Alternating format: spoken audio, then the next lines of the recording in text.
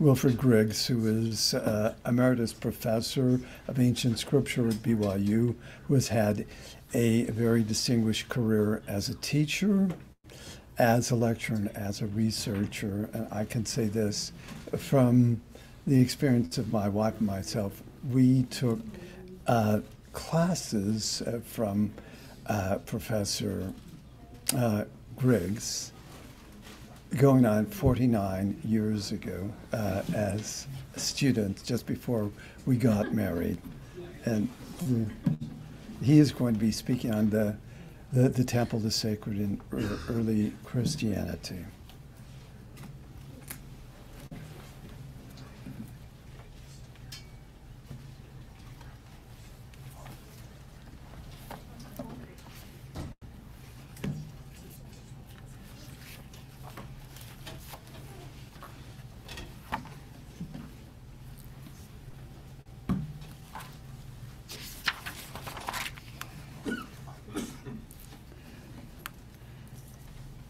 Thanks to, pardon me, sorry. Thanks to Professor Ricks for this invitation, kind of. You're welcome. And the kind of will become more explicit as I continue on. Can you all hear my voice has been somewhat inconsistent recently, so I don't know how it will be.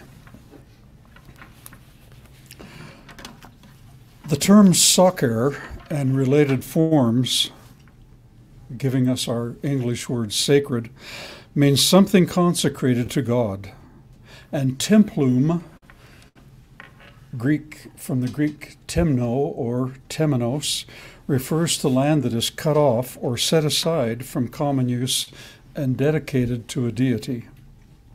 Putting it another way, a sacred area or a temple designates restricted space, and the activities performed in that ground dedicated to a god or a goddess are likewise limited to those authorized to be there. Virtually all ancient cultures had such sacred sites, such as groves, high places, springs, caves, and so forth. Shrines or temples were often erected on Temenoi, the word I used above, or sacred lands, terrae sanctae, and the rituals and ceremonies performed in the temples were as restricted or to authorized participants as were the sites. The name given to such sites, or rites rather, was mysteries, a word which means to keep one's mouth shut, or to keep the material secret. The ancients were so faithful to the concept of secrecy that we still do not know today details of any of the Greek mystery religions. To give one example, and even though we know a lot about Egyptian temples, one can go through one Egyptian temple after another and get the general gist, but exactly what was said and done there is not still perfectly known. So we would say that the initiates were faithful to their oath of secrecy. Now, having said that, it would be strange indeed if Christianity did not have a temple tradition. And a study of available sources shows that such a tradition did in fact exist. In keeping with the already mentioned concepts of restricted space and keeping the mysteries of the temple ceremonies from the general public, we should expect our study then to require meticulous research into all available sources, because if the people did in fact honor their oaths of secrecy and sacredness, we would have to dig rather deeply to come up with understanding of that tradition. So let us begin with the New Testament, looking for clues and evidences of a Christian temple tradition. Now, much of what I'm going to say will be elementary to many, maybe to all, but it's necessary to cover the ground and lay a foundation. The Synoptic Gospels, Matthew, Mark, and Luke, were missionary texts, each directed to a specific audience. The contents of these writings were intended for public consumption and were clearly meant to be read by as many people as possible.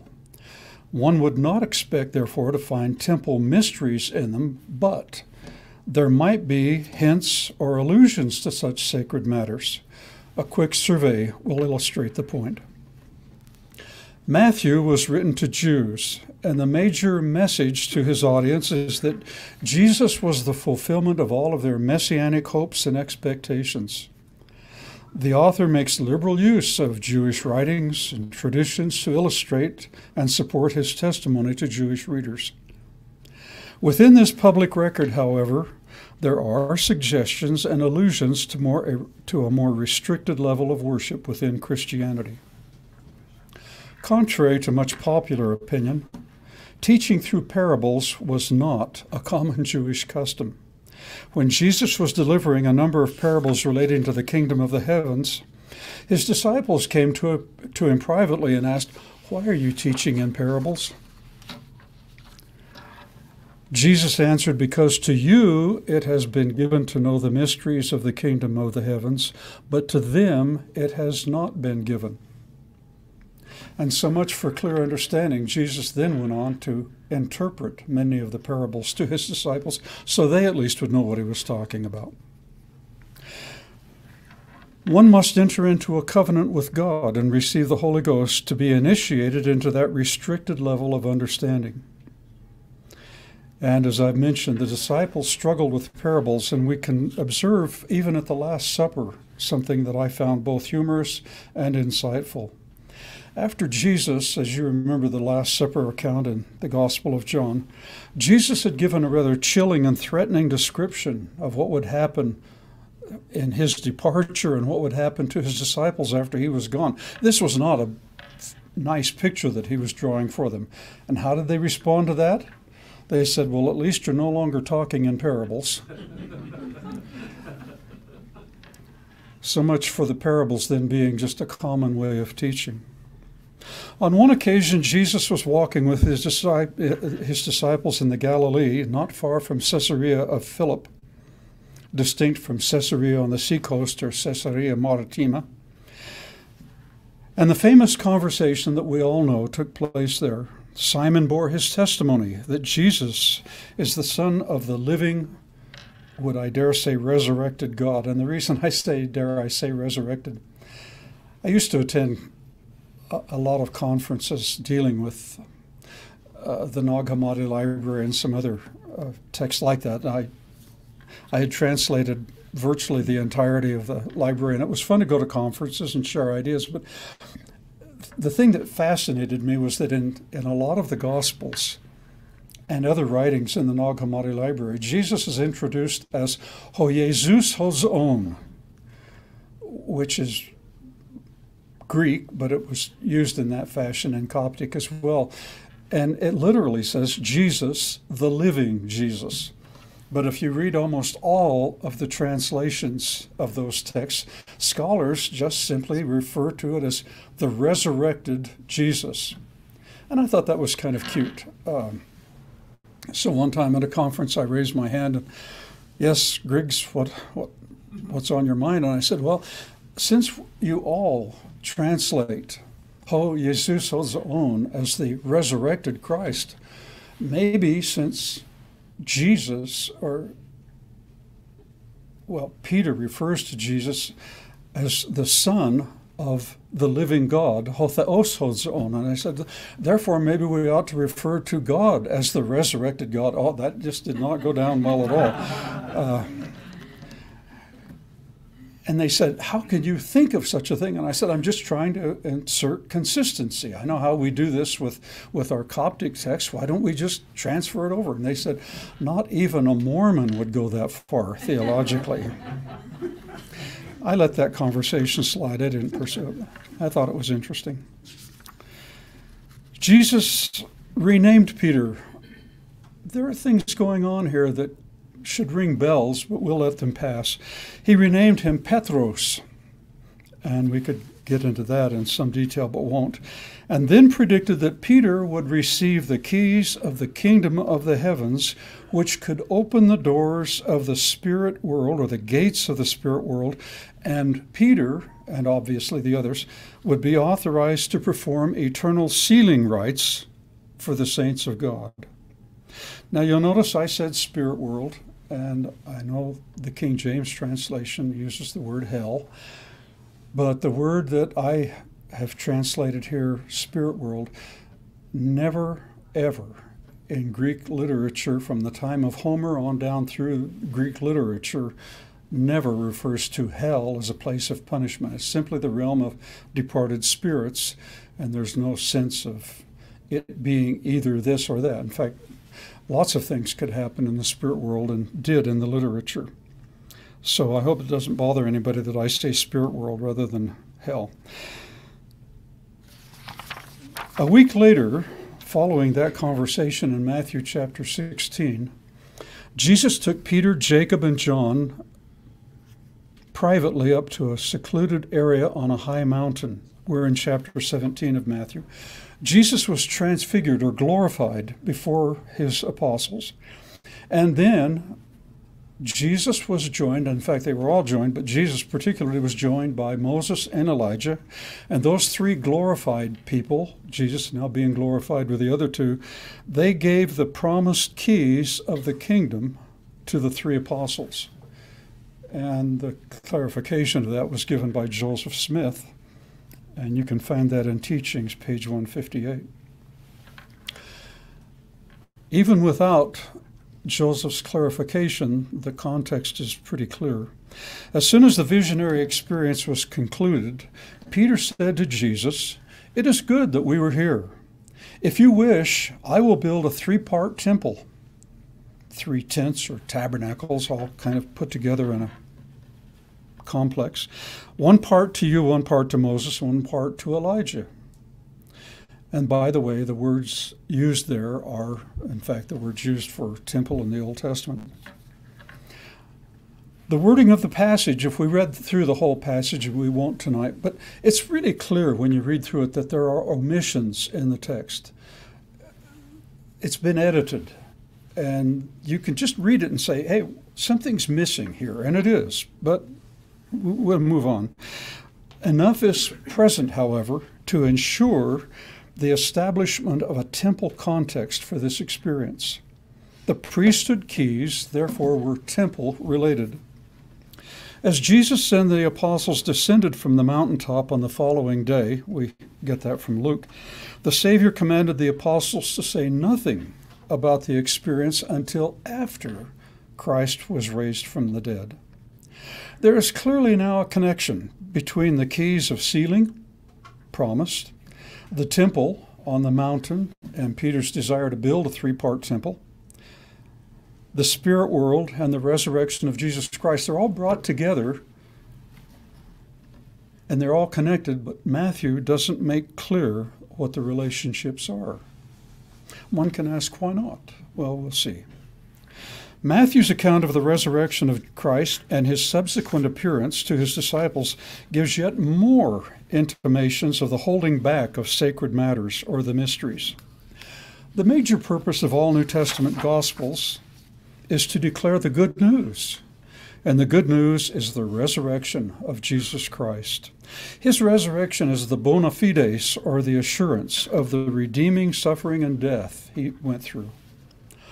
Only a sufficient number of his resurrection appearances to establish veracity are included in each gospel. They don't give much. They just a very few disciples, as you're all aware. And the authors are strikingly reticent to give a full account of his resurrection ministry. Even the Book of Mormon account of Jesus' appearance among the Nephites, the editor of that account says, quote, "There cannot be written in this book even 100th part of the things which Jesus did truly teach unto the people." Is that because there were too many, or because there was a sacred silence being observed? You have to decide. A heavenly messenger instructed the women at the tomb the morning of the resurrection to tell the disciples to travel to the Galilee, and Jesus would meet them there. We're back in Matthew.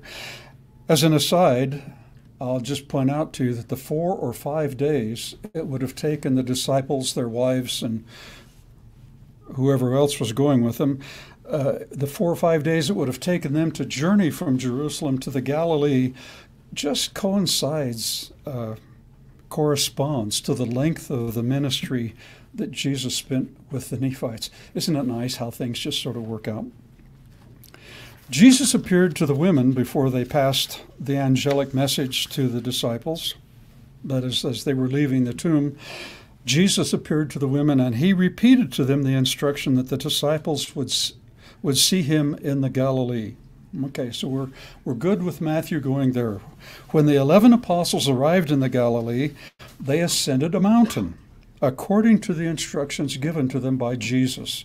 He had told them in instruction, either to the women or in some way, to meet him on a mountain. Was this, in fact, the same mountain where 3 of them had earlier received the temple keys in chapter 17? It's a tantalizing possibility.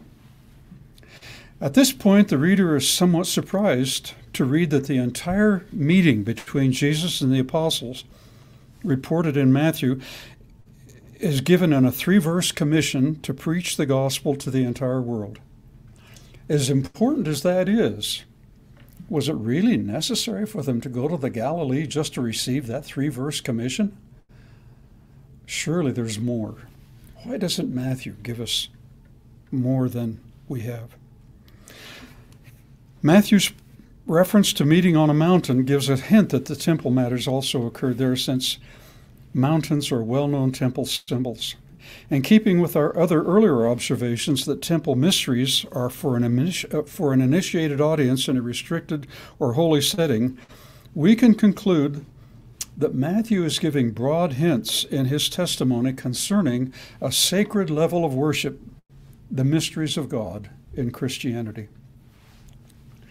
It is widely acknowledged that the Gospel of Mark is actually Peter's testimony of Jesus Christ, dictated to John Mark in Rome not long before the apostles' martyrdom there. References, there are many, but I'll just give you one. Eusebius, Book 2, for example, Secret Mark. A man named Morton Smith, professor of history at Columbia University, discovered and published in 1973 a short text that he had found in a monastery in Israel, which purports to be written by Clement of Alexandria. We'll meet him again in the 2nd century A.D. The text was a copy of a letter written by Clement of Alexandria to some unknown person named Theodore. In the fragmentary text, Clement states that Mark wrote the gospel, the one that we have in our New Testament, as dictated to him by Peter. And then the text goes on to say that using Peter's notes, Mark later wrote, quote, a more spiritual gospel, end quote, for those who were being initiated or perfected. Even so, the text continues, Mark, and now I'm quoting, Mark did not write the things which were not to be divulged, but rather he included all of the things which would, as a mystagogue, the word mystagogue is the technical term meaning one who leads somebody into the mysteries. He included the material that, as a mystagogue, guiding one into the mysteries, would lead hearers, again quoting, into the holiest part of the sanctuary, or the temple hidden by the veil.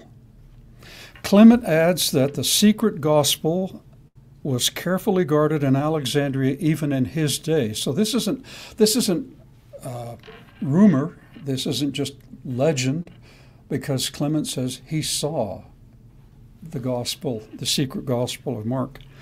And he says it's protected and guarded in Alexandria, and, quote, it is being read only to those who are being initiated into the great mysteries of God, end quote.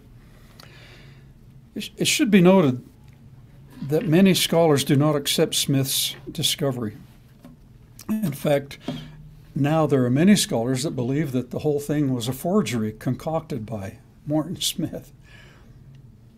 A number of years ago, I'm stepping aside from the talk because it occurred to me that you might be interested to know how these things kind of work out. A number of years ago, I went to a week-long conference on papyrology in Naples, Italy, and I had a text that I was translating and publishing that I read in the conference, and it just happened that I was reading it in Morton Smith's section. He was in charge of this particular part of the conference, and I was reading in his section. He and I had not met before. I'd read some of his stuff. But as I gave my presentation, he was both interested in the text that I was translating, and then he had read some stuff that I had published, and he came to me after the session and he said, "You and I need to become better acquainted." I said, "Well, okay, we have time. As long as we can get gelato, I don't care." So for the next few days, I spent more time, frankly, than I would have preferred with Morton Smith. Very interesting person. I'll just leave it at that. He's very interesting. But we did talk about the secret gospel of Mark a lot during those days. I mean, we discussed not only the book that he wrote on the subject, published by Harvard University Press, but also an article he had just recently published on the same subject in the Harvard Theological Review. And we went through this rather in detail, and he asked me my opinion because I had done some publishing on things Egyptian and Christian. And I can assure you, as much as one can assure somebody, that Morton Smith neither would nor could have perpetuated this as a forgery. It wasn't in his makeup. And the text itself, I'm sorry, it doesn't. I took a course on how to detect forgeries from one of the greatest forgery detectors in scholarship, a man named Darrell Amix. And in our seminar, I was the only student, so it was a fun seminar. But Amix taught me how to recognize forgeries, art, texts, and that sort of thing. And I became confident that I could detect forgeries. And it might surprise you how many forgeries there are in the world. In fact, at the Oriental Institute at the University of Chicago, for years they were proud, very proud of their artifacts, which they had in the museum there, only to find out, thanks to Amix primarily, but a couple of others too, that they were all forgeries. And so one by one, these things were taken away from the Oriental Institute. It was an embarrassment to them. I mean, what? And the St. Louis Art Museum, they wanted to become a real splashy museum, so they went out and bought all kinds of ancient sculptures, Greco-Roman sculptures. And they had this wonderful collection, only again to have Amix and a couple of others show them that they had acquired probably one of the finest collections of forgeries in the country. I mean, so forgeries is a game, and there are forgeries out there, but I think people would be hard-pressed to make the Clement of Alexandria text a forgery. But I know why they do that, and we'll get to that in a few minutes. The first verse of Mark's gospel states that the record is the beginning of the gospel. And the word arche is used there. This is the beginning of the gospel, it says at the beginning of Mark. And the word arche can mean either beginning or foundation, introduction. It has a lot of meanings to it. But what really is going on at the outset of Mark's gospel is saying, this is the foundation. The gospel of Mark doesn't even intend to be the whole thing. It advertises itself as the foundation or the beginning. The implication is that there is much more, and the text we have is just establishing the basic rudiments for the gospel of Jesus Christ. Now, having said that Mark wrote his gospel as Peter dictated it, we can then say that Peter's enthusiastic and impetuous personality shines through the gospel of Mark. And the text is replete with miracles, deeds, and actions. You think of Peter's personality, and then you read the Gospel of Mark, and you'd say, yes, this is definitely a match. His testimony is of an active Jesus, and there is little reflection on temple-related concepts. There is a significant collection, however, of non-canonical Petrine writings which show Peter in a temple context. But unfortunately, our time doesn't permit us to go into those tonight, so we'll have to defer that to another occasion. We will, however, bring forward the 2 canonical letters of Peter and see what they have to add to our survey. In the first surviving letter, 1 Peter, Peter writes to the church members in Asia Minor, modern-day Turkey, and they were experiencing severe persecution and suffering. Peter reassures the saints of God's saving power to both the living and the dead, including those who are persecuted or suffering, as they were. Twice in the letter, the apostle writes about Jesus going to the spirit world and preaching his gospel to the spirits of deceased people. Jesus must have given that information to the disciples after the event, in other words, after the resurrection. And it confirms our hypothesis that the post-resurrection ministry of the Lord was temple-related. When we couple these passages with the promise of the bestowal of the sealing keys, which extended to the realm of spirits in Matthew 16, along with the events of the Mount of Transfiguration in Matthew 17, all of the pieces, not all, but pieces of a great puzzle begin to come forward. And it's revealing and instructive for us to start connecting the dots and seeing how they fit together, so to speak. In the second of Peter's New Testament letters, the apostle gives directions on apotheosis. That's a term meaning to put on the divine nature of God. The apostle describes these things as, quote, great and precious promises, which he says, quote, pertain to life and godliness. So he's giving us how the instructions on how to become gods and goddesses. And in fact, that's precisely the purpose and the function of a temple. To pass from the profane to the sacred, from death to life, I'm quoting from an author, from the ephemeral to eternity, and from the human to divine. And that's how Mircea Eliade expresses this idea of temple in his book, Cosmos and History. Peter states that this temple experience is necessary to help one make his or her calling and election made sure. He ties what he is teaching to the mountain of God. We've already come up against that, haven't we? I mean, when you get mountain of God, we know we're talking temple language. And he assures his readers that he's giving them the more sure or certain or dependable or secure prophetic teaching. This is what they need. It should come as no surprise, therefore, as we've looked at just briefly at these letters, it shouldn't be surprising to us that Joseph Smith declared that, quote, Peter penned the most sublime language of any of the apostles.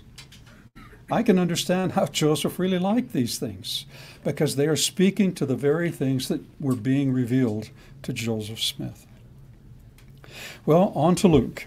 When Luke composed his testimony of Jesus Christ to his dear friend Theophilus, and by extension to a broader Gentile audience, he wrote that his account was a personal assurance or guarantee to Theophilus that the other similar declarations or gospels were true. Virtually all commentators and exegetes agree that Luke's gospel is, quote, a sayings gospel. Keep that in mind, if you will, focusing on the sayings and teachings of Jesus. Most also argue that Luke used as a primary source for his writings a mythical source, given the title of Q, standing for the German word Quelle, or source. I say mythical because so far no identifiable fragment of such a text has ever been discovered or proved to have existed. But never mind, it's accepted by virtually most New Testament scholars, not all, but most. But passing over most of Luke's gospel and the hints and clues of temple matters in that composition, let's go on to chapter 24, the Lucan account of the resurrection, since we're homing in on that as a focus tonight. The resurrection appearances of Jesus to various people in chapter 24.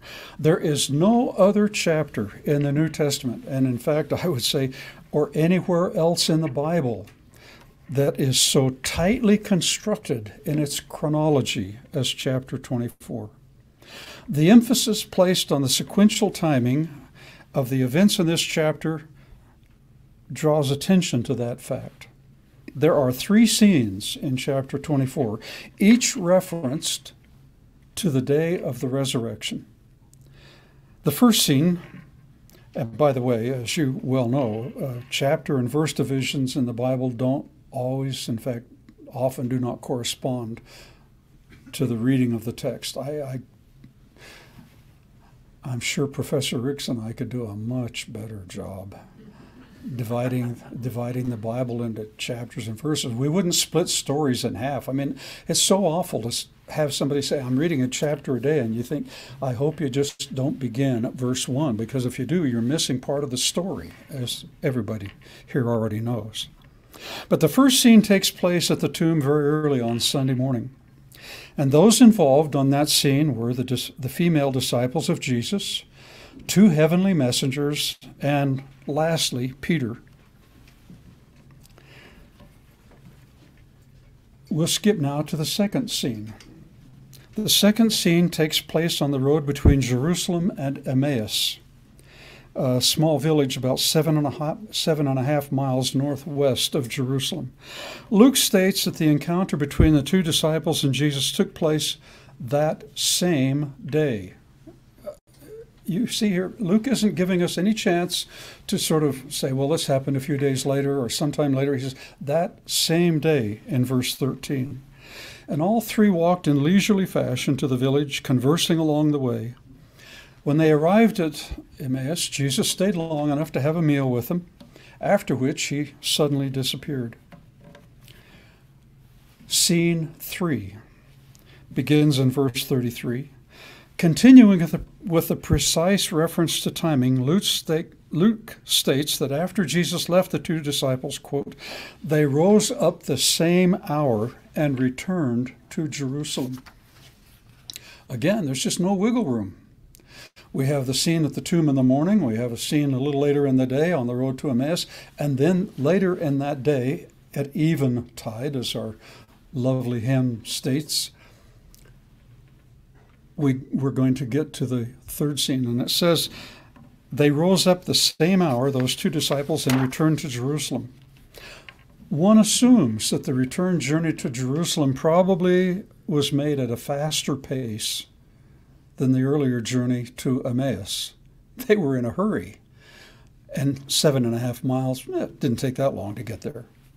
They found the 11 apostles and those who were with them without any apparent difficulty. They seemed to know where to go to find them. And as they reported their earlier meeting with Jesus earlier that day, the Lord appeared to all of those who were present. In verses 34 and 36. A ritual recognition scene follows. We won't take time to get into that. I'll leave that to Professor Ricks to talk about. After which Jesus ate some food as proof of his physical reality. After a discussion or lecture, then Jesus led the group over the Mount of Olives to Bethany. I don't know how many of you have been in the Holy Land, but walking from Jerusalem over the Mount of Olives to Bethany is about if you're not in a great hurry, it's a comfortable 45 minute walk. It's not that hard. Once they got to Bethany, Jesus gave blessings to them and then ascended to heaven. According to this gospel account, then, the resurrection ministry, as reported in Luke, lasted no more than 1 day. And the precise references to times during that day do not allow for any extension of the resurrection ministry. Imagine, therefore, if you will, the surprise that Theophilus must have experienced when sometime later a courier arrived at his door, knocked, and said, I have another book from your friend Luke. And he gave him part 2, or the book of Acts. So Theophilus, obviously, what surprise and wonder and joy he must have felt when he received part 2. And whether he went back and read the last part of the gospel so they could get a running jump at the second part, I don't know. But in any case, let's begin the book of Acts with him. Immediately following the opening address, Theophilus read, in this sort of casual narrative way, that Jesus appeared to his disciples after his resurrection and was with them for 40 days. Don't you think now at this point Theophilus would have gone back to read the last part of the gospel? How did that work? One day at the gospel and suddenly he was with them for 40 days.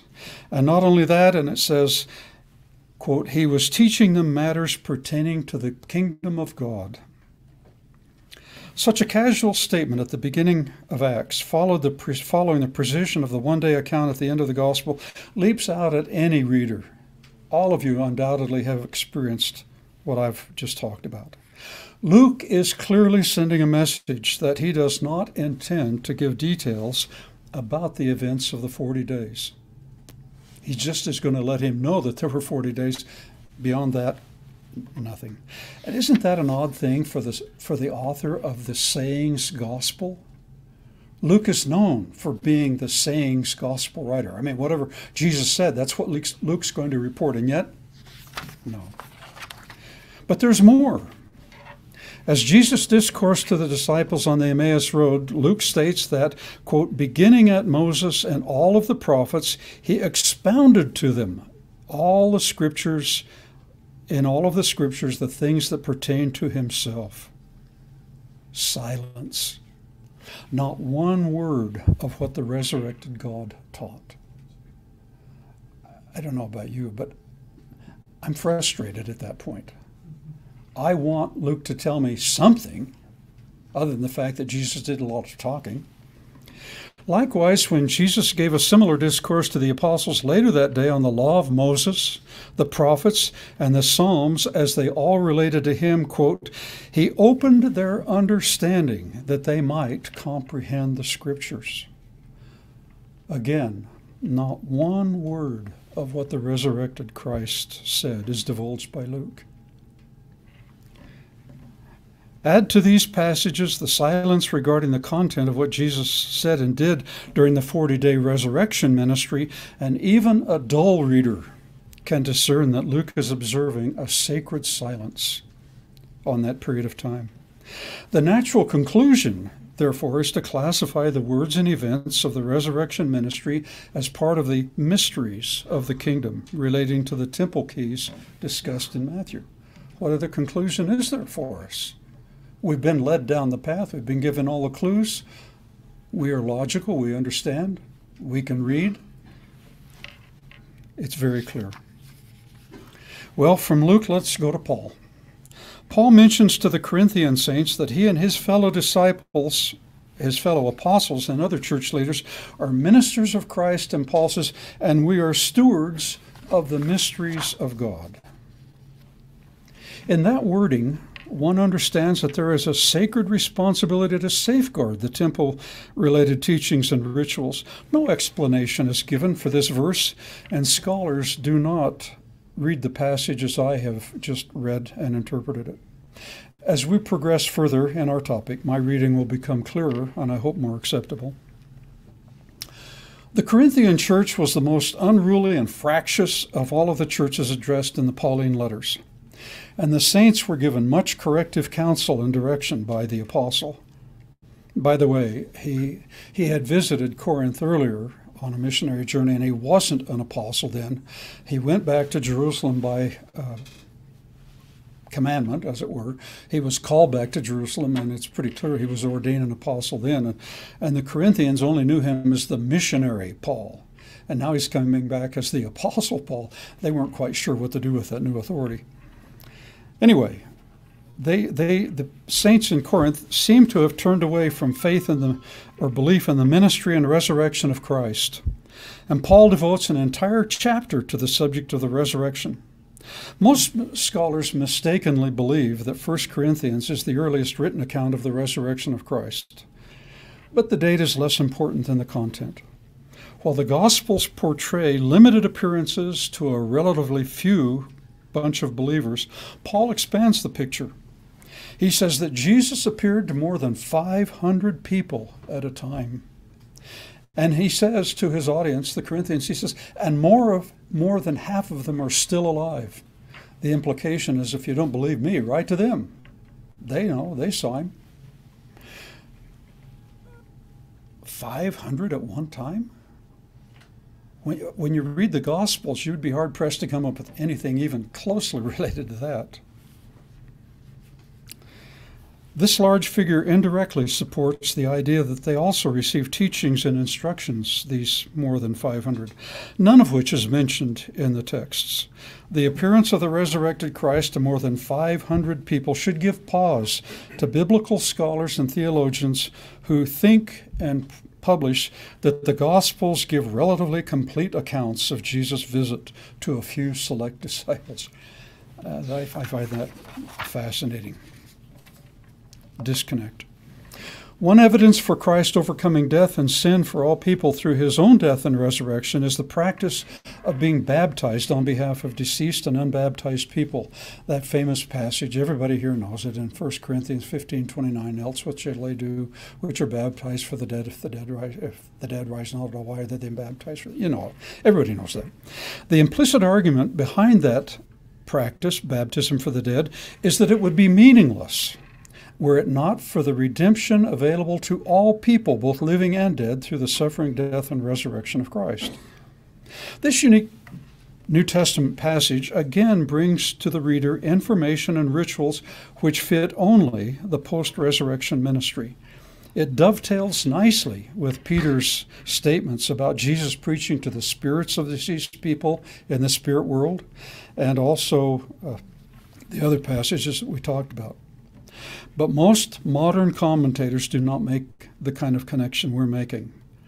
I will give one example. It's one of my favorites. In their classic volume on the life and epistles of St. Paul, Conybeare and Howson, and their book not only was in print, but it's being reprinted. Probably many of you have copies of it. But when they talk about 1 Corinthians 15:29, they say, quote, "The only meaning which the Greek seems to admit here is a reference to the practice of submitting to baptism instead of some person who had died unbaptized."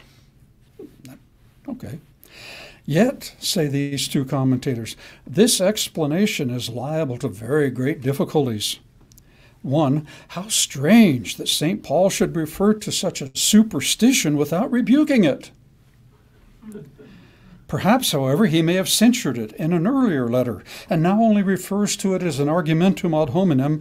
It has indeed been alleged that the present mention of this practice implies a censure, but this is far from evident. These men are struggling with the text, and at least they're being honest with it, if not insightful.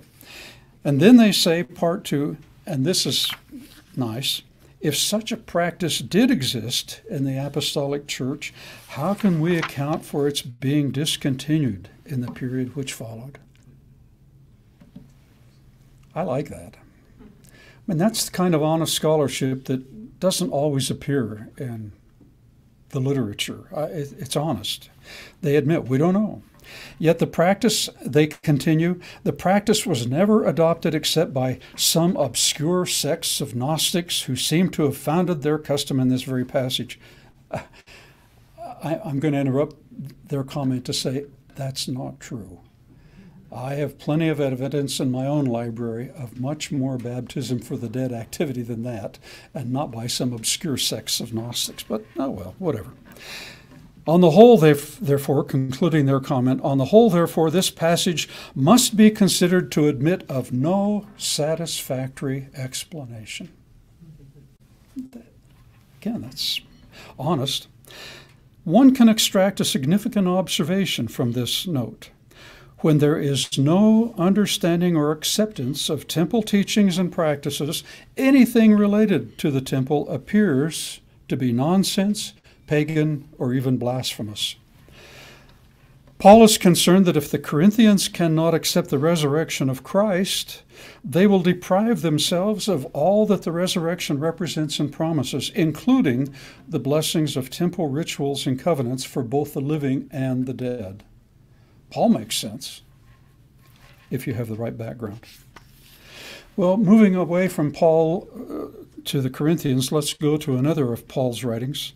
In Paul's essay to the Hebrews, that work is essentially an apologia, or apology, but the word means defense. It's a defense of the superiority of the Christian temple over the Jewish temple. That's not, by the way, a common way of reading the essay, but I don't care. The Jewish temple was presided over by high priests ordained by men to the lesser Aaronic priesthood, and though they continually offered sacrifices at the altar, they could not offer redemption, and they could not lead people into the presence of God or through the veil, as you all know. See especially chapters 5 and 8 through 9 for what's in the writing. By contrast, the Christian temple is presided over by Jesus Christ, ordained by God to the greater Melchizedek priesthood. Here we're in chapters 5 and 7. And Paul goes on saying, Christ offered himself as one eternal redeeming sacrifice, and through his offering, he made possible access through the veil to God. And interestingly, in chapter 10, Paul says that Jesus himself is the veil. We pass through him into the presence of the Father. That makes sense to everybody here, even if it doesn't make sense to anybody writing on Hebrews. So Paul says that we can go in, and here he says into the holiest place, that's in Greek. Hebrew doesn't have, for adjectival forms, it doesn't have comparative and superlative. If you want to say a superlative, you have to put two words together, like Lord of Lords, King of Kings, and so forth. And so they would say Holy of Holies, whereas the Greek would just say holiest place. Well, it's the same. So Paul says in this essay that through Christ we can go into, if you want to say Holy of Holies or the holiest place, into the sanctuary, into the presence of God. Christianity, therefore, is not a repudiation of the Jewish temple, but it is rather an elevation of the temple to match the new covenant and testament of God established through Jesus. This, like I said, this is all elementary to all of you. And if anybody's gone to sleep, just sleep on. It's okay. But I felt it was necessary to say, look, it is there. It's not a secret. Well, it is in a way, but not to those who know. Let's move on to John, the writings. John's various writings also provide temple-related hints and clues. In the letter we call 1 John, the apostle and seer is writing to the saints near the close of that gospel dispensation. In fact, the last writing we have in the New Testament chronologically is 3 John. And I don't know how many of you have ever participated in what, in my youth, we called them, what did we call them? Like road shows. People would go up on the stage and there was a person designated to pull the curtain, and he was to listen carefully at the last line of whatever was being put on, and then he would pull the ropes and the curtains would, well, 3 John is the curtain puller. The scene is closed. The dispensation is over with by the time 3 John is finished. But in the 1 John, in the first letter that we call 1 John, John writes of the saints having fellowship with the Father, the Son, and with each other. That word, fellowship, is a technical term, and it's a term that establishes shared identity and relationship through a ritual activity. I mean, this is not just New Testament. This is Greek literature and Greek terminology. Paul taught that Christians gain fellowship or identity with Jesus Christ by taking him into themselves through the bread and wine of the sacrament. I have some references here. If you want them, we can give them. John implies the same shared relationship with the Father and the Son gained through temple rituals, and that's what happens. We become as they are. In fact, John says, when we see Christ, we will be like him. The clearest indication of this shared identity is in chapter 2, verse 27, where the apostle reminds his readers of the anointing which they have received. The anointing represents the complete temple ceremony and its instructions. John says, quote, "The same anointing teaches you concerning all things." That's about as good a temple definition as one could ask for, isn't it? Key words or phrases, then as now, are sufficient to stand for the whole. Today, all one has to do is say, "I received my endowment." Well, people who know what that means. It stands for the whole of it. When John writes and says, "You received your anointing and it teaches you all things," they knew what he was talking about. And he reminds them. And there are other parts in the letter that say the same thing. The revelation given to John is so obviously a temple document that little needs to be added here. The deliverer of the vision to John was dressed in high priestly clothing, and the Father and the Son actually become the temple in the New Jerusalem, precluding the need of a structure. I mean, the purpose of the temple is to go into the presence of God. But if you're going into the city and the Father and the Son are there, you don't need another building. They are there and you're with them. And that's what goes on in the book of Revelation in the New Testament. Temple symbols and images are scattered throughout the apocalypse. The temple is as central to Christianity as it was to Judaism. We've just been dealing with hints and clues, but surely, they are clear enough for us to draw the obvious conclusions. Well, we've now come to the end of the time allotted to me, but you can see I've just begun laying a foundation for a proper study of the temple and the sacred in early Christianity. We must therefore retitle my presentation at this point. We will call it now a prolegomenon, or proemion, to an examination of the subject. Borrowing an analogy often used by Jesus during his ministry, that of a feast or banquet, I can state that to this point we have only set the table. Though we have experienced some aromas and scents of the dishes being prepared for our consumption, since we've all just eaten, I hope that doesn't make anybody too hungry.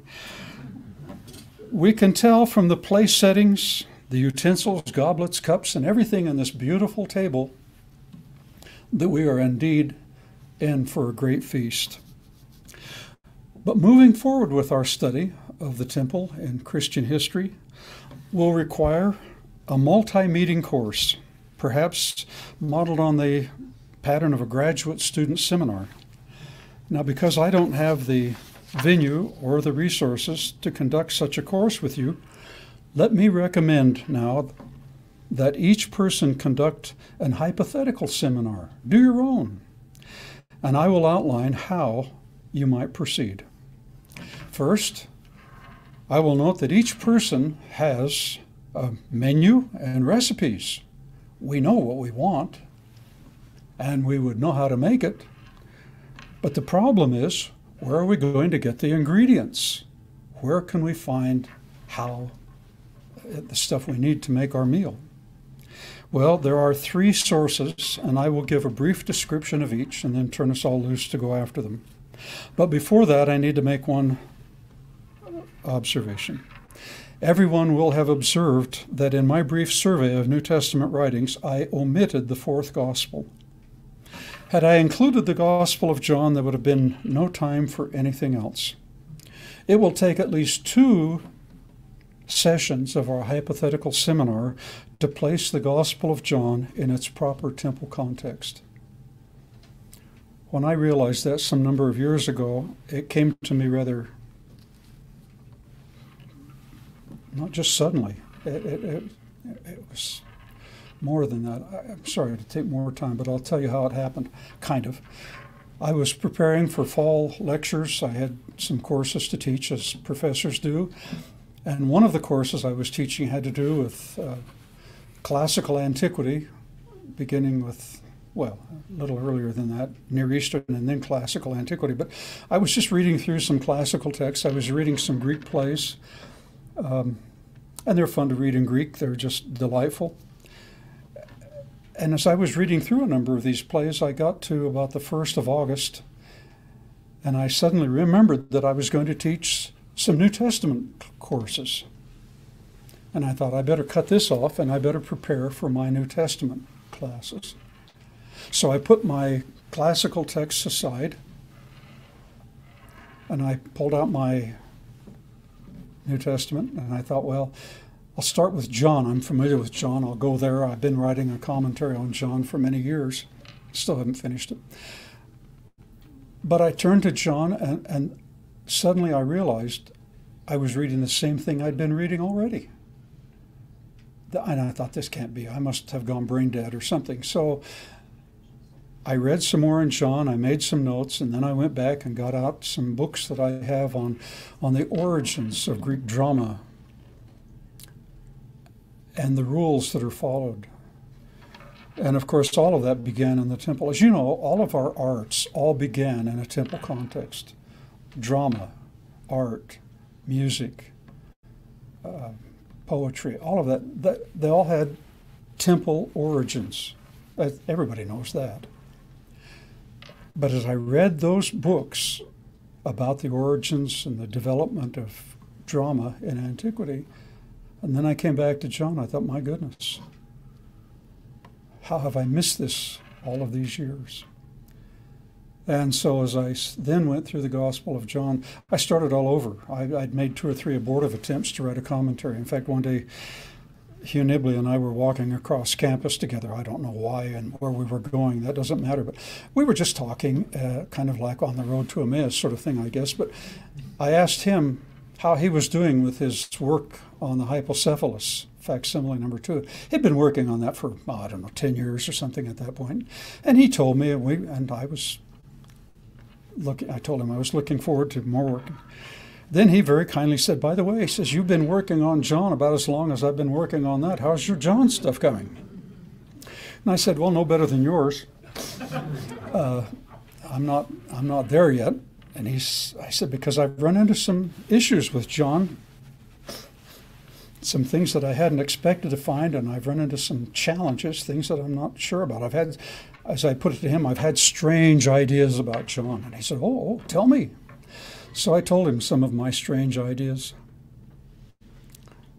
And he listened and listened, and finally when I quit, he said, well, those are strange ideas, Griggs. But he said, they're not nearly as strange as the ideas I've had about John. Well, I couldn't stop at that, so I said, okay, tell me some of yours. He did. And I admitted to him, your ideas are stranger than mine. And I said, why don't you then write a commentary on John? He said, now, Wilfred, you know why I can't do that. So we walked in silence for a little bit because I was trying to think what I knew that would prevent him from writing a commentary on John, and I couldn't come up with anything. And I said, all right, Hugh, I give up. Why can't you write a commentary on John? And he said, because, Wilfred, I would have an 800-page commentary, and then I could go on to verse 2. Well, I am not Nibley, so I do not have 800 pages on verse 1. So far, I'm only up to about 500 or 600 pages, and I've decided I'll let the other 2 pages go with Nibley. That's fine. But that's what's going on. The Gospel of John is so temple. Like I said, it would take 2 sessions of our hypothetical seminar for us to place John in its proper temple context. But now the 3 sources that I promised for you. First, Jewish materials. They will be helpful, even if at first they might not seem to appear to be relevant for a study of the temple and Christianity. That's misleading as a thought. After the destruction of the temple in AD 70, the priests, the Sadducees, and the Levites were unemployed. They were just out of business. And frankly, they basically disappear from Jewish history. They're gone because the temple was what made them what they were.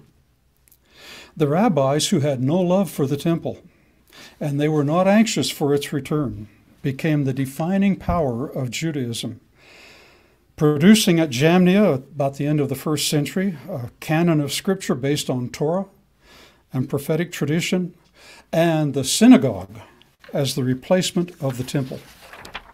And of course, the rabbis were in charge of the synagogue, so that established them. But despite there being reluctant witnesses for temple matters because of their general antagonism to the temple itself, the rabbis couldn't entirely ignore the centuries when the temples provided the physical and spiritual central feature of Judaism. Rabbinical literature from Jamnia through the Mishnah and then on through the Talmuds and on down, even into the Middle Ages, provides a rich, if somewhat reluctant, source for information relating to temple teachings and covenants. So, number one, and by the way, the Jewish sources we're swamped in Jewish sources. I mean, everybody knows the Dead Sea Scrolls, of course, and that's nice. But they pale in comparison to other discoveries of Jewish sources.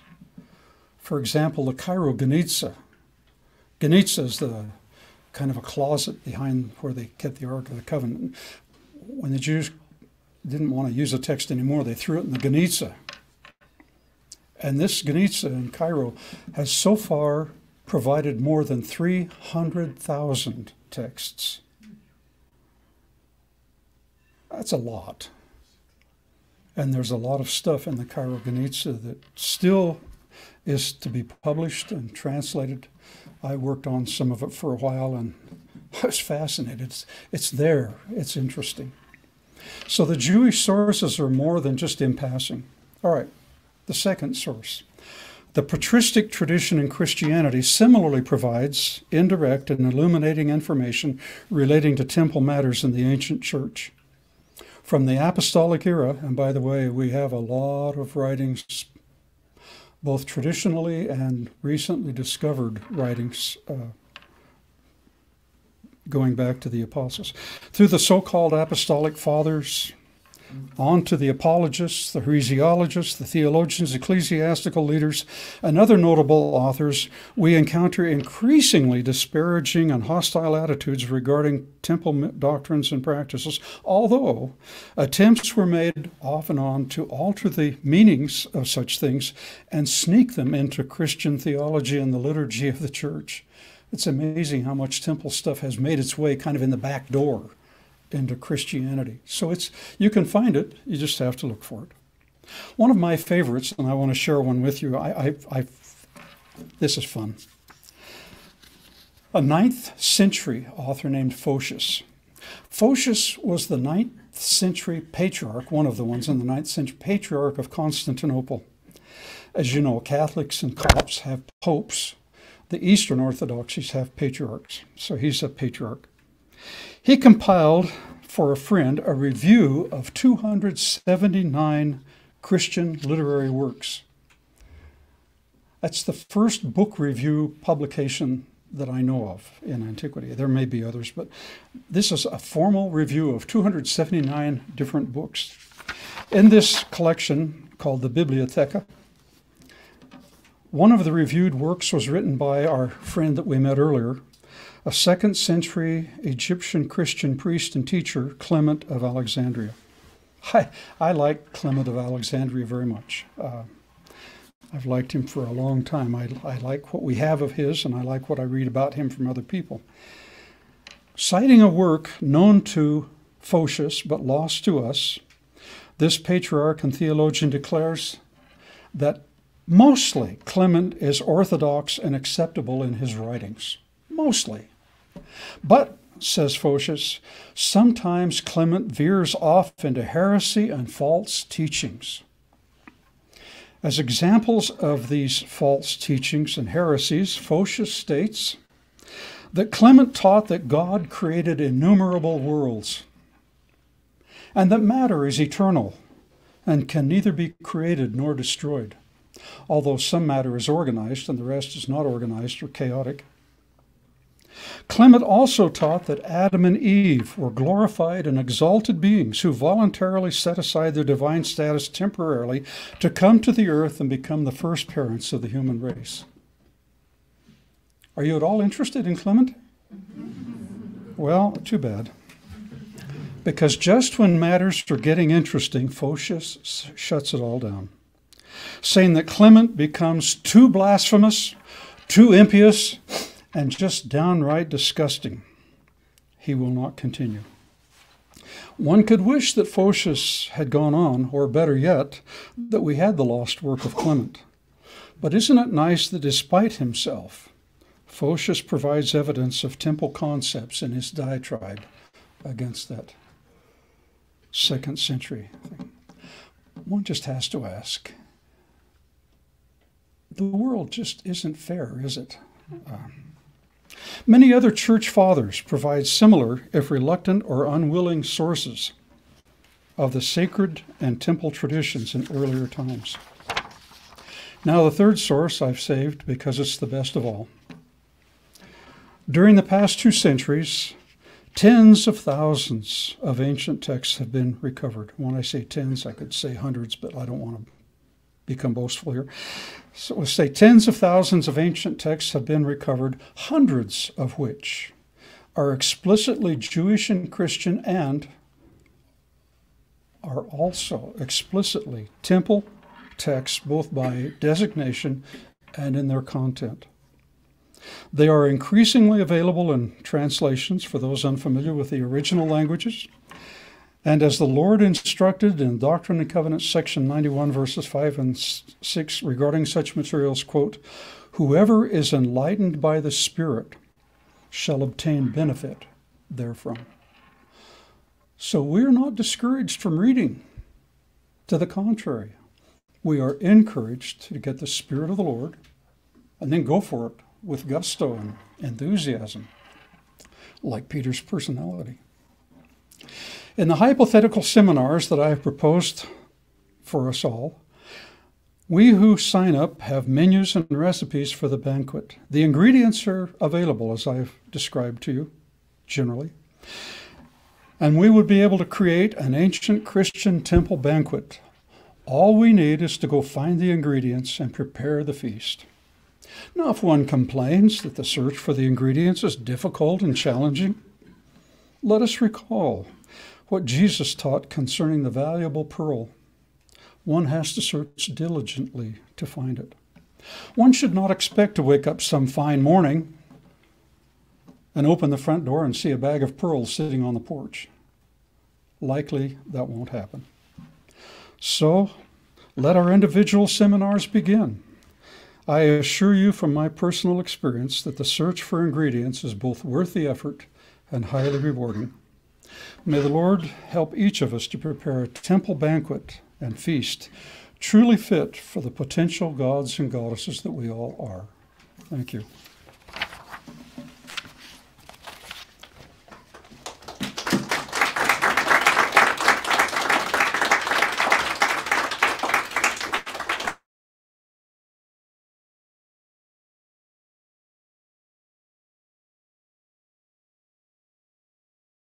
A few minutes to make some modest reflections on his paper, after which John Thompson is going to be reflecting on his paper, and after that I hope we can allow for the opportunity for a few questions before we will want to be on our way home in anticipation of the beginning of the session tomorrow morning.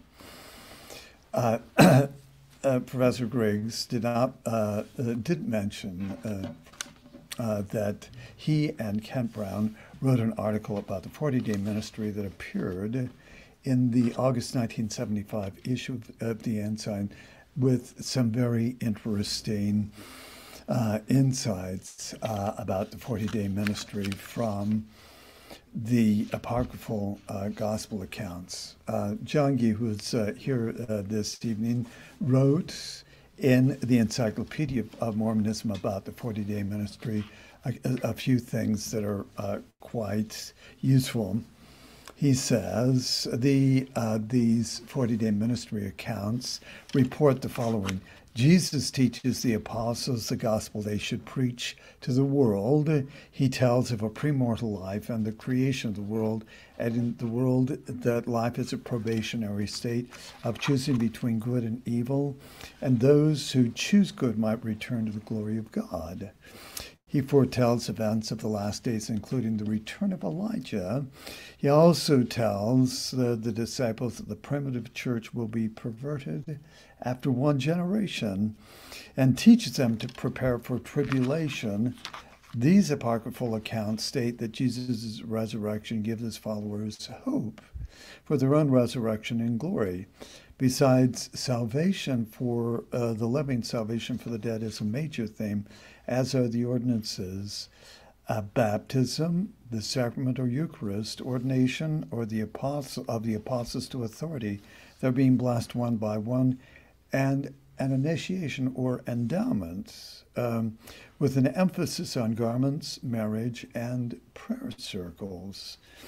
These accounts, usually called secret, are often connected somehow to the temple, and are said to ascend, are compared to the Mount of Transfiguration that we'll be speaking about momentarily. Sometimes the apostles are said to ascend to heaven when they see these marvelous things. That is the heavenly ascent. Whether everything in such accounts is true or not, the actions of the apostles after the post-resurrection visits of Jesus contrast sharply with those before.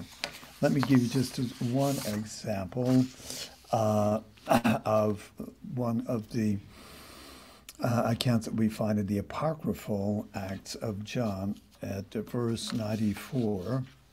This we read: before he was arrested, even before his trial, crucifixion, and resurrection, he introduced these to the disciples.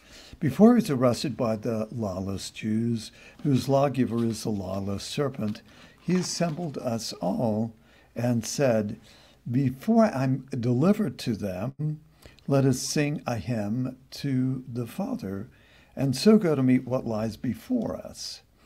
So he told us to form a circle, holding one another's hands, and himself stood in the middle and said, answer amen to me, after which he begins to sing and to say to them, after which they repeated the amen. Further, allow me to note this with regard to the Mount of Transfiguration experience. I think of observations made by Joseph Smith and Heber C. Kimball about these. Joseph Smith said that on the Mount of Transfiguration, Peter, James, and John were sealed up to eternal life by revelation and the spirit of prophecy through the power of the holy priesthood. And Heber C. Kimball observed, Jesus took Peter, James, and John into a high mountain, excuse me, and there gave them their endowment.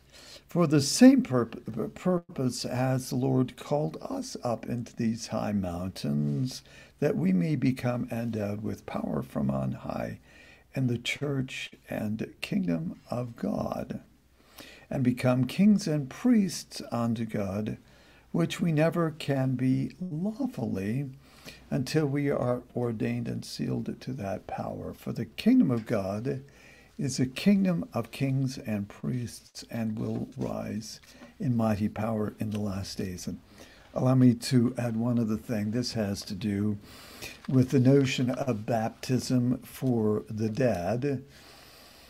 The possibilities for interpretation are very considerable, and yet the phrase baptizumenoi hyperton nekron in the genitive only has a couple of possible renderings. Let me get this. Liddell and Scott. There is no intention on their part to come up with something that would represent special pleading on matters relating to this particular issue. It notes that with the genitive, one of the meanings is spatial, meaning that could have the meaning baptism over an individual. One particular Italian author writing about this notion that one finds in 1 Corinthians 15:29 talks about certain traditions of having baptisms for individuals who had died previously, that is, baptisms over the dead person. There was somebody who was living beneath who was able to provide a proper response. The other meaning with the genitive has the sense of in defense of or in behalf of, and it goes on. One of the other meanings is because of, by reason of, for the purpose of, for the sake of. So many of the meanings that are associated with baptism for the dead, with the preposition in the genitive case, have connections with baptism on behalf of the dead.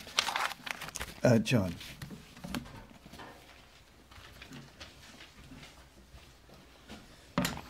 So Stephen and I think, started off differently. I believe he started off preparing some questions, and I started off preparing like a formal response. And then as we kind of talked a little bit more, right at the last minute, he prepared a formal response and I have prepared questions. So I do have a few questions. Hope Dr. Griggs is okay with this. But some reflections on his comments with some questions that hopefully that he can to give us some thoughts about. So 4 years ago, some of you probably remember this, Tom Wayment spoke at this gathering and gave as his thesis this. He said, Christianity was in its first 200 years topophobic, right? A term meaning a fear of like certain space, right? That it did not desire a temple, nor did it develop a strong sense of sacred space akin to older Jewish models of sacred space. So that was his thesis. And then he went on to argue that there is nothing, he says, in the early sources indicating the early Christian community's desire to build a temple. Rather, we see them making their homes sacred spaces. They use the temple as a metaphor, right, for the collective body, the community, right, the Pauline concept, right, that the community is the temple. In some, he advocated strongly for a replacement theology, that the Christian community itself is the temple, replacing, right, the physical temple with a form that's more inward. So Wayman's views are not new. They are similar to many Protestant interpretations of Scripture, but I did want Dr. Griggs maybe to comment on this kind of argument, right, that the early Christians didn't seem to have any kind of desire to build a temple. Is that? Sure. Yeah, sorry. We thought you were going to do it all sitting there. Oh, really? So Right. Yeah.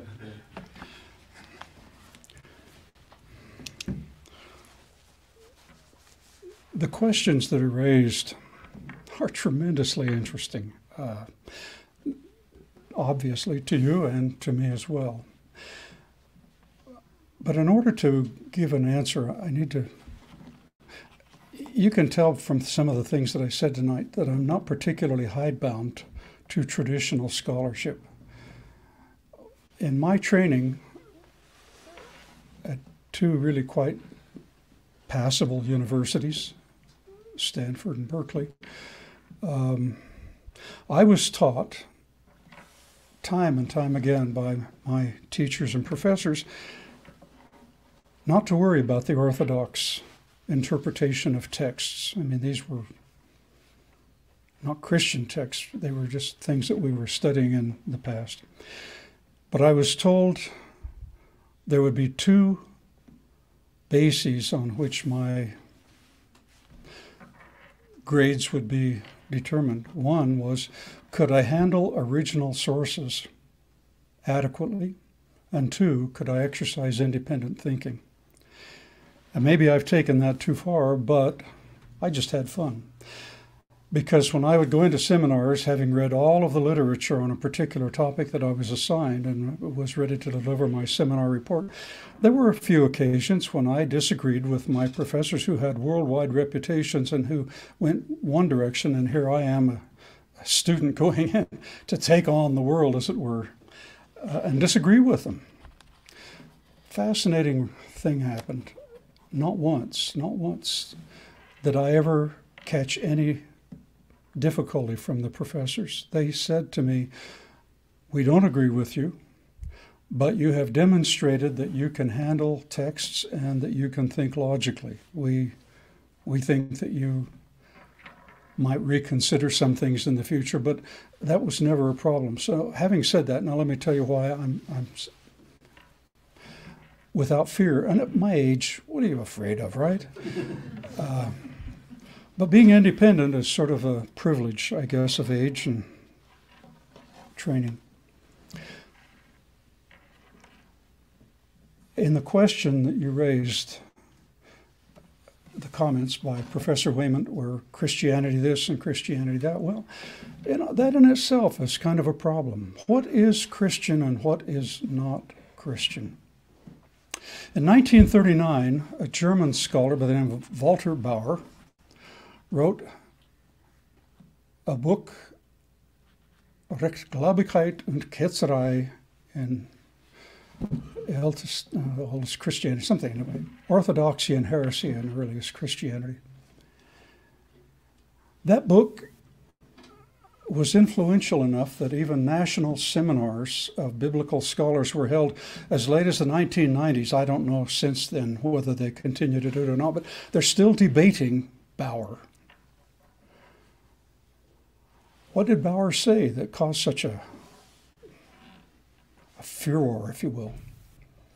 Bauer said, in essence, and he, a very, very fine scholar, but he went back and reviewed all of the sources, and he said, his hypothesis is that what became Christian orthodoxy and has remained Christian orthodoxy down to the present time, and that orthodoxy didn't really come into existence until, well, it began to show up in the late 2nd century and continued on and became ossified by people like Augustine, Jerome, and others. Pardon me. So Bauer's hypothesis or thesis is that what became Christian orthodoxy at the very beginning was considered Christian heresy. And what was at the beginning called Christian heresy became later on Christian orthodoxy. In other words, they just sort of switched places. Well, as I said, that thesis of Bauer's has been debated by biblical scholars for, well, at least 80 years, with no agreement in sight. That is, it's not going to happen. But in a way, you have to ask yourself, well, how do you define what is Christian at the beginning? I mean, to say that the Christians were not interested in building a temple, you can't make a blanket statement like that, because I can show plenty of writings that claim to be Christian, in fact, in which temple was central. Now, I do have two texts that I translated many years ago in which Jesus, the resurrected Jesus, said to the apostles, I'm going to give you the mysteries. And he did, to husbands and wives collected together and everything, all of the dressing, the prayer circle, I mean, all of that. We have that over and over and over again in documents, and that's what we would do in our hypothetical seminar, is go through some of these things. But then Peter, obviously Peter, asked the question, shall we remember, Peter wanted to build the temple on the Mount of Transfiguration. And so he brings up the question again, shall we build a temple? And the Lord said, no. There will not be time to build a temple. The dispensation will not last long enough for you to construct and use the temple. So he gave them alternative possibilities for carrying out temple activities. So, in the first place, the building of a temple, right. There was never any desire to build it, but it was by commandment. Peter was ready to build. Of course he was, that's Peter. But the Savior in these two documents that I translated years and years ago, Jesus, the resurrected Christ, said, no, we will not build a temple because there will not be time. But now, what about those documents? Well, almost all scholars will say they are not Christian. They are part of the great heresies that existed. I was accused in some of my publications of being a Bauerist, which I laughed at because I'm no Bauerist. I don't agree with Walter Bauer. I do not believe that there was originally an orthodoxy and a heresy that later switched positions. That doesn't correspond to what I have seen in my study of the sources. What I have seen in my study of early Christianity is just a bunch of people calling themselves Christians.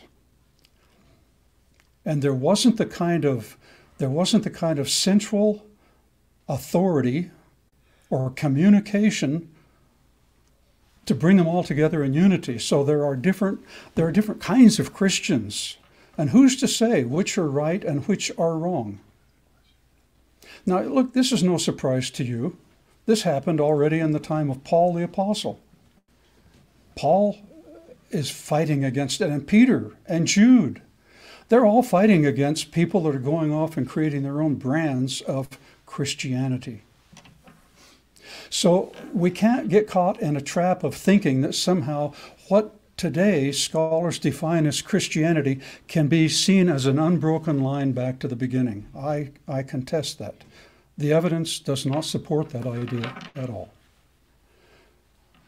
So what happens now? We have these documents in which temple kinds of things are being pushed by lots and lots of people calling themselves Christians. But the heresiologists, whom I mentioned a little earlier, I mean people like Irenaeus, Hippolytus, Epiphanius, others, they said, no, these are not Christians. Never have been and never will be. But who's to say? What made Irenaeus the arbiter of who's Christian and who's not Christian? Who made Epiphanius in his Panarion the arbiter of what's Christian and what's not Christian in the earliest time? The church fathers are not an unbiased crew of evaluators. They're pushing for their idea of Christianity. I mean, just so you'll understand, the Book of Enoch, for example, you all know the Book of Enoch. An apocryphal text, right? Not included in the Old Testament. The rabbis hated it, even though the Book of Enoch has been found in the Dead Sea Scrolls as part of a scriptural tradition of the Qumran people. What do you do with that? Well, anyway, by the time you get down to Jerome, Hilary, and Augustine, they hated the Book of Enoch so much that they were able to get an imperial decree passed that anybody found even having a copy of the Book of Enoch would be put to death. Now that's what you call, I don't know what you'd call it. I guess you'd call it censorship with a vengeance. But that's what they tried to do with everything that they didn't believe in. So if you have a lot of temple texts, and there are a lot of temple texts, you're going to find that the church fathers, this bunch that developed into the Orthodox strain of Christianity, you'll find that they're all against that kind of stuff. And what happens is that there's a catchword. It's a really interesting catchword that collects all of this stuff, like garbage is collected and thrown into a great big pile. Maybe that's a bad comparison. But the catchword is Gnostic. I love that word. It's such an interesting word. The word Gnostic means one who knows. There have been 3 conferences held in the last 130. 3 conferences. I have attended 2 of them. The first was before my time, and you might say, was there anything before your time? Well, a little. But these 3 conferences held by scholars have tried to define Gnosticism. And it's a fun experience because it doesn't work. Gnostic is just a bad term. One thing everybody agrees on is we don't like them. And you might say, well, can you give us a modern example of that? Yes, I can. How many times have you heard people say that the Church of Jesus Christ of Latter-day Saints is simply a cult? Right? Well, and if you didn't know any better, if English wasn't your first language, you'd go get your big Oxford English dictionary, the multi-volume OED, and pull it out and look up cult, and you'd read down through the definitions and say, I don't mind being called a cultist, because the definitions in the OED are really not that bad. But that doesn't matter. People don't ask you to define it, they ask you to feel about it. And so when they say Mormons are cultists, what they're doing is appealing to your emotions, not your intellect, not your brain. And everybody hates cultists, so there. We're wiped out just like that. And Gnostics the same way. One of the most famous Gnostics, to give you an example, is a man by the name of, sorry, I just went brain dead, Valentinus. Valentinus was a good Christian. Everybody admits that. Even even Irenaeus says, yeah, he was a good Christian. And Valentinus did something very, well, it wasn't very strange. Everybody was doing it. He went off to Rome to run for bishop. This was at a time when running for bishop was like running for political office, and that's what Origen said happened to the church. Origen's very good about this. Origen said, the temple fled to heaven. We don't have that anymore. We wish we did, but Origen admits if we had the temple, we wouldn't know what to do with it. Isn't that honest? Origen, by the way, is probably the greatest Christian theologian that ever lived. We have ancient sources that say he wrote and published 6,000 books. Do you think he'd make rank advancement?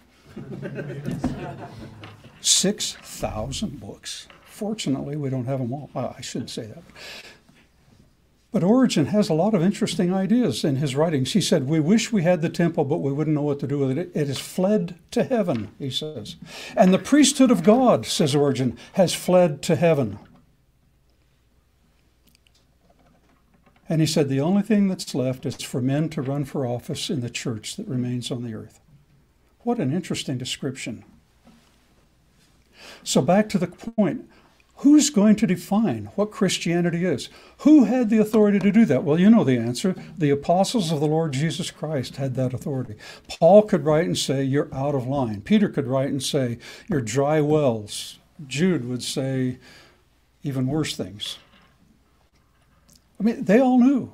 But they, as apostles of the Lord, could define what is Christianity. And I do not believe that there are very many modern scholars. I like these people. They're friends of mine. We rubbed elbows. I've gone to conferences, read papers, listened to theirs. They're fine people. I don't mean anything personal against them at all. But I will raise the fundamental question, who are they to define what Christianity is or isn't? And so for somebody to say to me, well, the Christians didn't want to build a temple, I say, well, it depends on who the Christians are. Who is in the position of arbitrating who really is a Christian? The apostles, once they're gone, all bets are off. Now it's just opinion. I know a lot of people think the apostolic fathers are just wonderful. I don't have such a high regard for the apostolic fathers. In my opinion, they're just a bunch of ambitious, self-serving people trying to save their own skins, ecclesiastically and sometimes otherwise, although there are a couple of them like Polycarp that wanted to die, and I think that's a little morbid. But anyway, you see, the problem is here. It's a problem. Who's going to define who the Christians are that do or don't want to build a temple? Well, if you're just going to write them all off and say they're all Gnostics, I'm going to say, well, that's okay. You can do that if you want, but I don't buy that. I have a lot of writings that are said to be Gnostic writings that I think could very well be put in the scriptures. A lot of my friends would consider me worse than heretical if they heard me say that. But again, I follow a definition of Christianity given by Joseph Smith the prophet. I'm going to recommend a book to you. It's a little off subject, but that's okay. In 1962, a very fine scholar, a physicist, finishing his PhD at Harvard in theoretical physics, somehow went just slightly off course and decided to become something else. And he became a very, very fine historian of science. His name is Thomas Kuhn, K-U-H-N. He wrote a book that has influenced not just sciences. He wrote it mostly, he wrote it entirely for the natural sciences, but a lot of other disciplines, sociology, psychology, and others have picked up on his book and tried to use it, I don't think very successfully. But in any case, Thomas Kuhn makes this point. He says, once you establish what he calls a paradigm, it's a framework, a structural framework within which scientists work with axioms, theorems, hypotheses, methods, and they do problem solving. And as long as the paradigm works, they stay with it. But as Thomas Kuhn points out, and it has happened in virtually every natural science, there comes a point when some scientist, usually not one of the established bunch, when some scientist comes along with revolutionary thinking, revolutionary ideas, and comes up with a whole new perspective on things, and suddenly Kuhn says that there is a shift in the paradigm, sometimes even a replacement of the paradigm with a whole new paradigm. I would ask my friend Professor Kent Crookston to help me with this for a second. As far as I can think of, that has happened in every branch of natural science that I'm aware of. It happened in physics, geology, chemistry. Medicine. Where? Medicine. Medicine, which is part of biology in a way. But I mean, in every discipline, there has been some great discovery, something that just redid the entire paradigm of that discipline. I'm just trying to look up the title of his book. What is it? The Structure of Scientific Revolutions. It was published in '62, and then a second edition came out in 1970. But it should be required reading for just about anybody that wants to know how things develop. But what I'm going to suggest to you, and the reason I'm saying, look, we're not here practicing science tonight. Professor Crookston would let me feel the imprint of his shoe on my back if I did that, because I'm not. But the thing that's really fascinating to me about Kuhn's book, and you read it and then see what you think. You see, Christian theology was established slowly, gathered steam, and then became Christian theology what it is. And by the way, the main figure in all of that is Augustine. Everybody knows that. But what was Augustine's philosophy? Well, he was a Neoplatonist. His philosophy was Neoplatonism, and we have of Augustine's writings, we know that he translated Neoplatonic writings into Latin so that he could deal with them better. His Greek wasn't really all that good. So Christian theology is essentially Neoplatonic philosophy for almost 1,000 years. But thanks to the Arabs, we don't often want to thank the Arabs, but they deserve a lot of our gratitude, because at about 1000 AD, the Arabs, who had established universities and medical schools and all kinds of really interesting activities in the East, went conquering. And look, everybody knows this is some heck of a story. They went down, they conquered like wildfire. They went across North Africa, they got up into Spain, and they landed there, and we call them the Moors, right? Well, they established their learning schools there. And people from up in Northern Europe, France, Germany, and elsewhere, they would sneak off. It would be, if they were caught doing it, they'd be killed, because it was considered death dealing to deal with the infidel, the Moors. But they would sneak on down to places like Alhambra and other Toledo, they would go down to the south and they'd sneak in and hear lectures, and they learned from the Arabs. And the Arabs brought back, by the way, Hebrew. They probably wish they could retract that part of their history, because our Hebrew Bible, the MT as it's called, we have that thanks to the Arabs. But the other thing they brought was Aristotle. Aristotle had been lost as a philosopher. We had some of Plato, not a lot, some, but they brought Aristotle. And Aristotle took that part of the world by storm, and particularly Thomas Aquinas. So Thomas Aquinas recast Christian theology from Neoplatonism into an Aristotelian mode. And so Catholic theology is more Aristotelian now, and not so much Neo-Pythagorean as it was from Augustine down to, say, Aquinas. Is this just too terribly boring? I mean, I find this fascinating. You might not, but to me this is interesting because, again, it goes back to the issue of what is a Christian? Is it a Neoplatonic Christian, a la Augustine? Is it an Aristotelian Christian, a la Aquinas? What is it? And who is going to decide? Well, now back to Kuhn. In 1820, there was a paradigm shift of major proportions. The Lord appeared to Joseph Smith, and the two things that had been booted out of early Christianity by the church fathers that didn't like them, Revelation and the temple, became the keystones of the restored gospel of Jesus Christ. And so now I'm saying, well, now I've got a good, working, prophetic, God-inspired definition of what Christianity really is. Can I go back and find it? And that's what I spent a lot of my career doing, is going back and just reading everything I could get my hands on. And if I couldn't read something, I learned the language so I could read it. It's delightful fun to pick up a Slavonic grammar and learn how to read some of that. I'm not particularly good at it, but I can read Slavonic texts, and same with Ethiopic. I decided I wanted to read the Book of Enoch in its Ethiopic version. It's just more fun to go and do it that way. But I found out as I said, my research has led me to an absolutely wonderful wealth of treasures. So I guess my response is, I'm not going to try and define Christianity for anybody else. I will let the Lord and Joseph Smith define it for me. And then I will go back using that model, that paradigm, to use Kuhn's language. I'm going to take that paradigm revealed by God to the prophets in our time. I'm going to go back and see what I can find of that paradigm in the past. And it's just been fun. Now, maybe you don't think that's fun, but to me, that is so much more fun than anything else I can imagine doing. There. Now, you asked another question. You asked about Christians building the temple, and why didn't the church want to build a temple? Well, I hope I've given some.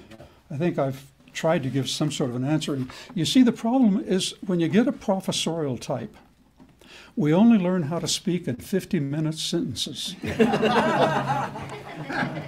So you probably would be well advised not to ask too many more questions. Matter of fact, I'm going to forego all the rest of my questions. But I just want to respond to your reply, because I think that was masterfully done.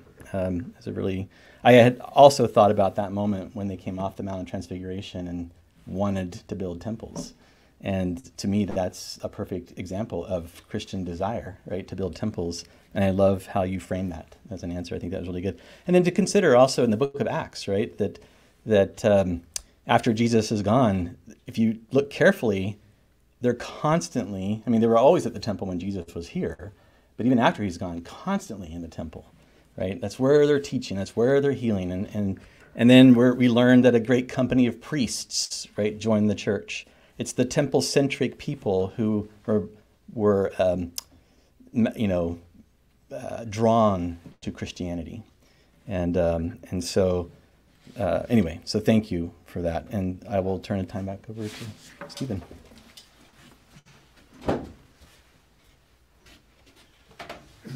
In the interest of time, and so that we can get enough sleep that we will be able to get to the beginning of the conference at 8 o'clock tomorrow. We'll take one question, one half of one question. Anyway. Nobody wants to. Okay, nobody. Another 50 minutes is too much. I have a really Okay. short answer.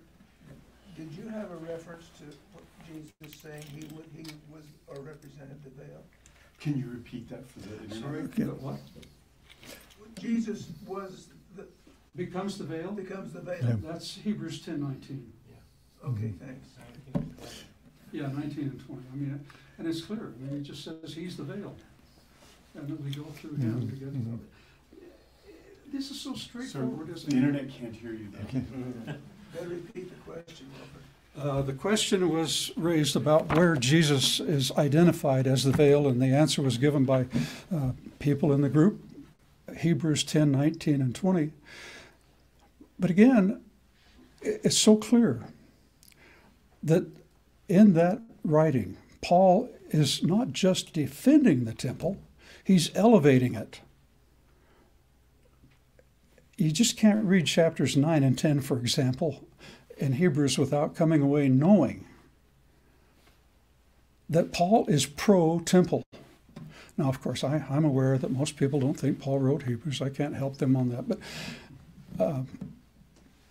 regardless, it's very, very clear that the author of Hebrews, as far as I'm concerned, Paul, is very pro-temple, but with the changes from Aaronic to Melchizedek, changes from this side of the veil and sacrifices being offered constantly to the one eternal sacrifice, and now, finally, entrance through the veil. I mean,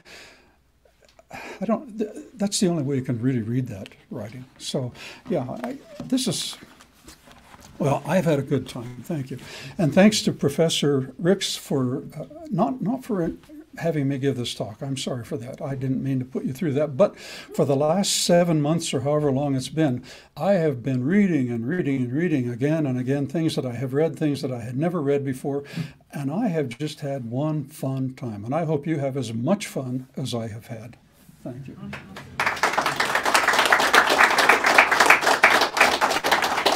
Thanks again. We'll plan to see you tomorrow morning at 8 o'clock when the conference begins.